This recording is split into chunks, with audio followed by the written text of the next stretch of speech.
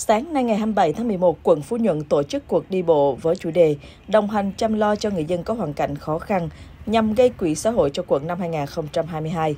Tham dự buổi lễ có ông Phan Văn Mãi, Chủ tịch Ủy ban nhân dân thành phố Hồ Chí Minh, ông Nguyễn Văn Hiếu, Phó Bí thư Thành ủy thành phố Hồ Chí Minh, ông Phạm Hồng Sơn, Bí thư Quận ủy Phú Nhuận, ông Nguyễn Đông Tùng, Chủ tịch Ủy ban nhân dân quận Phú Nhuận và các vị nguyên lãnh đạo thành phố Hồ Chí Minh và các lãnh đạo quận Phú Nhuận. Đây là hoạt động nhằm vận động các đơn vị cá nhân cùng tham gia đóng góp kinh phí chăm lo cho những hoàn cảnh khó khăn cơ nhở trên địa bàn quận.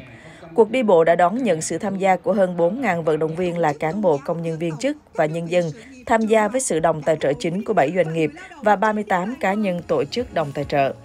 Cuộc đi bộ năm 2022 chính là năm kỷ niệm 20 năm chương trình ra đời và phát triển, giúp đỡ cho rất nhiều những hoàn cảnh khó khăn vươn lên trong cuộc sống.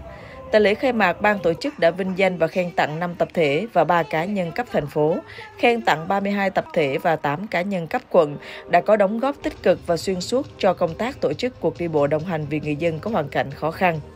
Sau đó, ban tổ chức tiếp nhận số tiền 11 tỷ đồng từ các nhà tài trợ chính, đồng tài trợ và hàng trăm doanh nghiệp mạnh thường quân, cùng các cơ quan, đơn vị, các tổ chức đoàn thể, cơ sở tôn giáo, cán bộ, công chức, viên chức, đảng viên, lực lượng vũ trang, nhân dân 13 phường đã nhiệt tình tham gia ủng hộ. Sau lễ khai mạc, ông Phạm Hồng Sơn, Bí thư Quận ủy Phú Nhuận đã nổ phát súng ra hiệu bắt đầu chương trình. Ngay sau đó, Chủ tịch Ủy ban nhân dân thành phố Hồ Chí Minh cùng với các vị lãnh đạo dẫn đầu đoàn đi bộ bắt đầu chương trình. Cuộc đi bộ được tổ chức tại khu dân cư Rạch Miễu với lộ trình 3,2 km qua các trục đường Hoa Phượng, Trường Sa, Phan Đình Phùng, Phan Đăng Lưu, Phan Xích Long.